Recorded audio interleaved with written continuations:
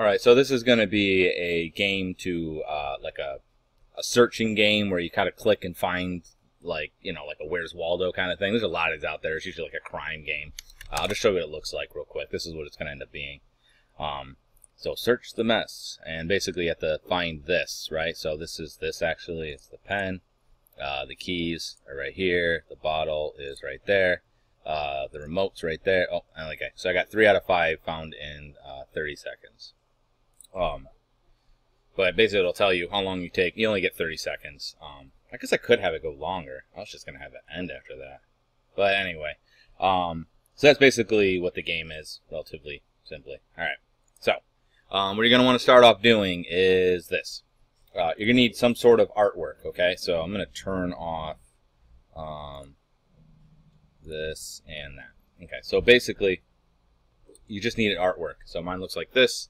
There's nothing all that fancy about it. I just drew, you know, in a program, just painted this drawing, okay? So need some sort of thing.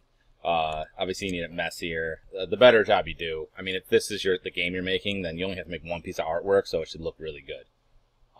Don't worry about the items. I mean, paint them in there, but you don't have to do anything special. You just draw them like you normally would, okay? So that's the first item that you would need. It's just your artwork with all the items hidden inside it, and they don't need to be separated. They can just be one, you know, one big piece of artwork. That's all this is. Just a PNG I brought in. Okay. Now the other thing I did was I just made a gray background. I just made a another thing, just search items background, and it's just this area here.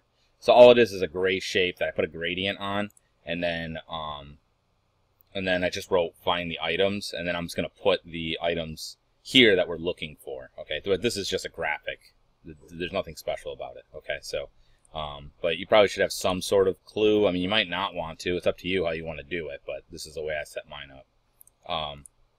And then the last thing that you're going to need is this. So what I did is, let me turn this off and I'll make a new layer. So I need to have something I can select that's here. So what I did for my selectable areas is I just used the regular paintbrush here, and I just did like a dark gray. And then I just, come on, brush, get smaller. Alright, well, get bigger? Anyway, oh yeah, it is getting bigger and smaller, it's just not showing. Okay, but basically I went like this. I just drew over the things like so. Okay, and I did this for all of them. So like, let's say I wanted, like this was another one. So I just try to fill it in the best I can. You know, one of them was an action figure guy here.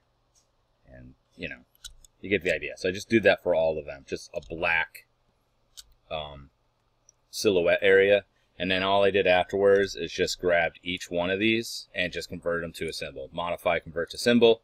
And I made mine buttons, which means when I hover over them, it's going to make the little hand so they'll know that they're clicking on it. But if you don't want to have that, if you want to have it just like they have no clue at all that, you know, when they hover over it, that it's there, you can just make it a movie clip.